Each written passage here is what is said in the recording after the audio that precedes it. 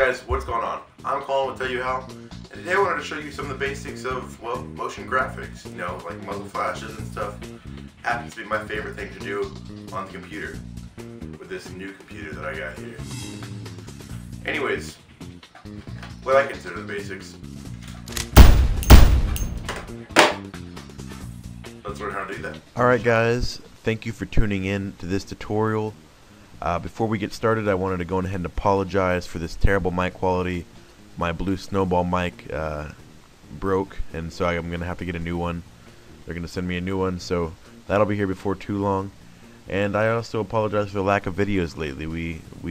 Jake and I, the two people on the channel, both have jobs now. We're working 20 plus hours a week plus going to school, so you can imagine that there might be a little bit of a time crunch there. But anyways, let's go ahead and get started, guys. We will be using After Effects, and the muzzle flash that I used was actually an element from videocopilot.net. If you haven't checked them out, you should, because they are awesome and they have all kinds of great effects. So I recommend checking them out. Going to their website, videocopilot.net. But you don't have to use a muzzle flash from videocopilot.net. I can't show you where to get the other muzzle flashes, because that would, you know, technically count as copyright. But I'm just saying, if you do a Google search on Google Images for a muzzle flash on a black background, you may find something. You never know. Just throwing it out there. Anyways, so yeah, aside from that weird intro that I had there, I will be showing you how to do all this. It's all, yeah, I have it all set up here. And so in After Effects, to start it off, you want to go ahead and make a new composition. Go ahead and name it whatever you want. I guess I'll name mine Muzzle Flash 1, since I already made one muzzle flash. Make sure it's according to whatever camera settings you used. I had 1280 by 720, 30 frames per second, so I'm going to go ahead and go with that. I will also leave the download link for this footage that I shot of myself shooting a fake gun.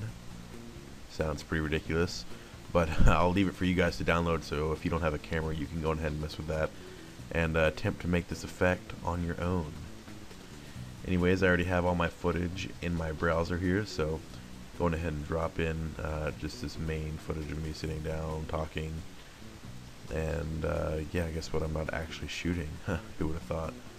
No, but we'll go ahead and trim this comp down to make it a little more applicable. So since After Effects does have to do RAM previews and it's not a full-time program, we're going to go ahead and make it as small as we can and just get it in that area that we're working with. So that looks good. So if we do a RAM preview right here, yeah, it's just basically me shooting the gun. So what we're going to do, I'm going to go ahead and get started. We're going to find the first frame. By the way, I'm using page up and page down to go frame by frame. You can see I stick the gun out and pop. Okay, so we're going to look for my finger. There it is. You see it pressing down. So we're going to go to that frame right where my finger presses down. And what you're going to have to do if you downloaded a muzzle flash from an outside source, it doesn't have to be a movie, like a movie file. If it's just a picture, you're only going to use it for 2 frames. So if it's just like a picture of a muzzle flash on top of a black background, that'll work just fine. Have no fear about that. We're going to zoom in like a lot here. Okay, so let's put this muzzle flash and we'll line it up with that frame. So as you can see, there it is. Now this is pretty easy, but the thing is that most people mistake is that making a good solid looking muzzle flash in After Effects is not just dropping that picture with, you know, the muzzle flash right on top of the video and lining it up and that's it. That's not really how it works. You gotta have good smoke, good environment, and a good sound effect. I mean, I've come to learn just because I always wondered, you know, what is it about these movies that their like elements look so great, and I use the same stuff. I can't get it to look good. Sound is a huge key. You have to have sound effects for every movement. Anything that, you know, that would have a sound in real life, you need to put a sound effect in it in a video. So great tip for you guys there. If you're ever wondering, you know, why is this not coming out good, check all your sound effects. Just throwing it out there. But anyways, what we're gonna do is gonna go on ahead and go.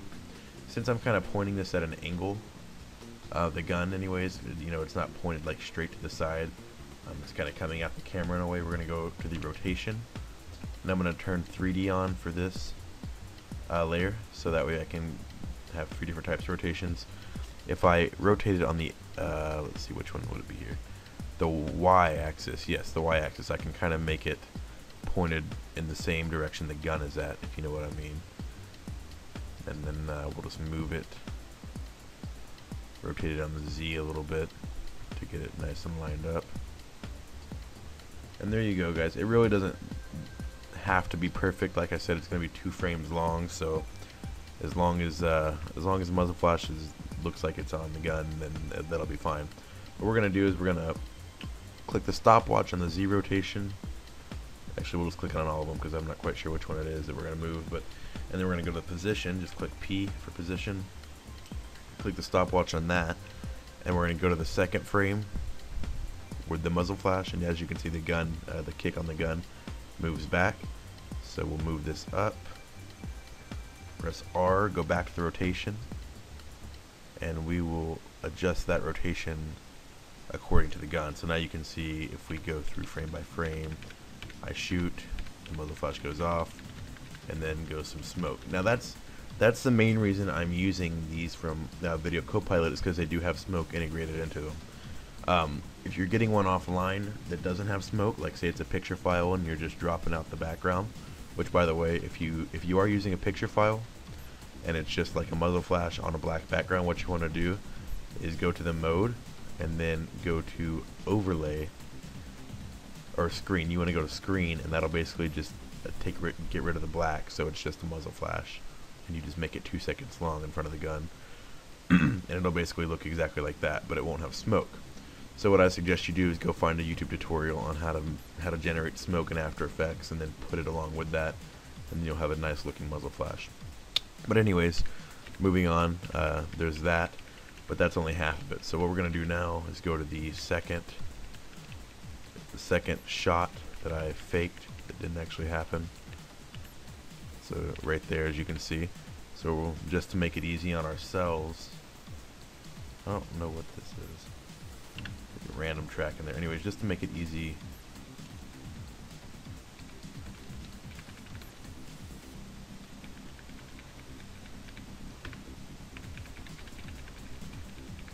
oh no, sorry about that. There's random. Well, I don't understand what this is here. It's almost like there's like little duplicates that don't need to be in there, but I'm gonna go to this right here. Second shot happens right at that point. So press Control D on the layer that you already have of the muzzle flash. It'll just duplicate it. We'll line it up right here.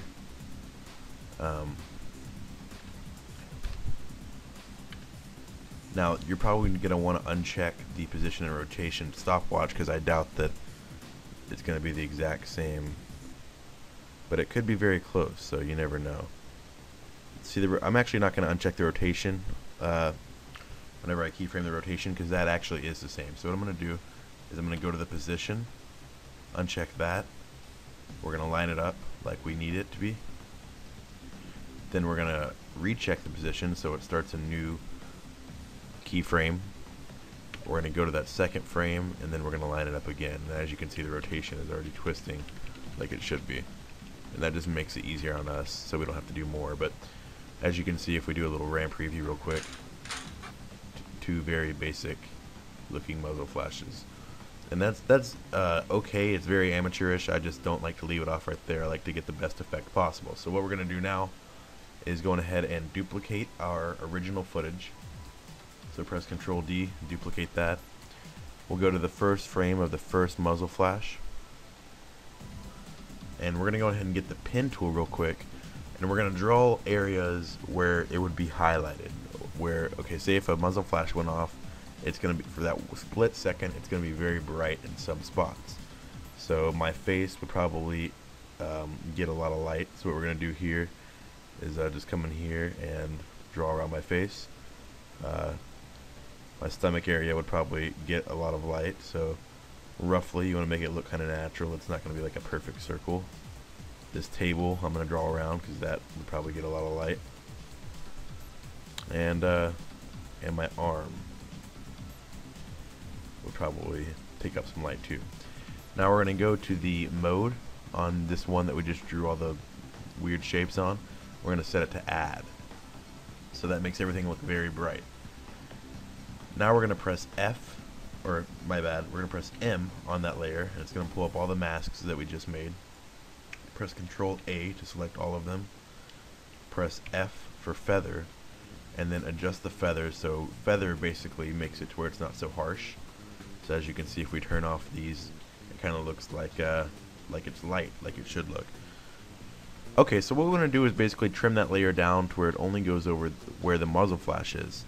So what we're going to do is we're just going to go to the where the muzzle flash starts, Alt begin bracket, and that's going to trim it that way. Go to where it ends, and Alt end bracket. And now it's only 2 frames long, so it only lasts right where the muzzle flash lasts. See, my footage right here is actually so, when I shoot, the shots are almost so identical looking that I can literally just duplicate what we just did and move it over for the second muzzle flash, and it'll actually work the exact same as if I just went and drew a bunch of new, if I got the pen tool and just drew a bunch of new masks. But as you can see, it works fine for that one as well. So I'm gonna go ahead and do that.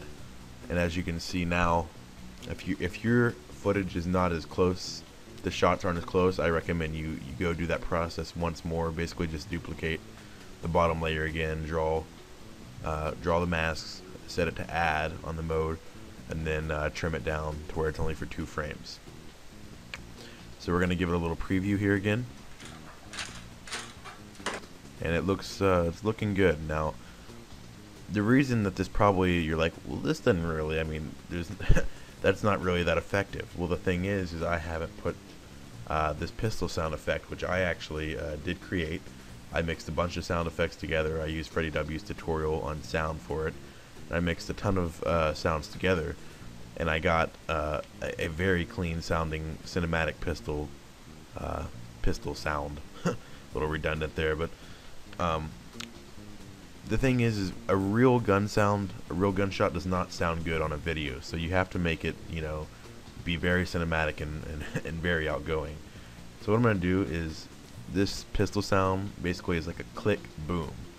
So I'm going to take the waveforms down, and you can see the boom happens right here at this big blast area on the waveform. So we're going to go to the first muzzle flash, and we're going to line it up. We're going to line the boom up to that right where the muzzle flash starts. And watch how big of a difference this makes. Just even in visualization, you're going to think, wow, that's a good looking muzzle flash. So here we go. So as you can see just right there, that was great and good sounding right on top of that muzzle flash, and in your brain it kind of just clicks as a gunshot. So I don't want like a click boom on the second one because it already clicked once. So what I'm basically going to do here is just split the layer. We're going to go edit, split, or Control Shift D, whichever you find easier. And I'm going to duplicate that. So basically I'm just duplicating the boom and not the click. Kind of using 2-year-old words here. We're going to scoot it down to line up with the second one. So here's what we're going to hear. So that is a very good sounding, very good looking muzzle flash, guys. That's probably as good as you're going to get it on a low budget, just with the computer GFX. So I hope you guys enjoyed this tutorial. If you did, please check out our channel. We have plenty more like it, Photoshop tutorials. I have a 3D motion tracking tutorial, which is awesome in my opinion. Check that out if you like it. And anyways, guys, I'm Colin with Tell You How. I hope this helped you out, and you guys have a great day.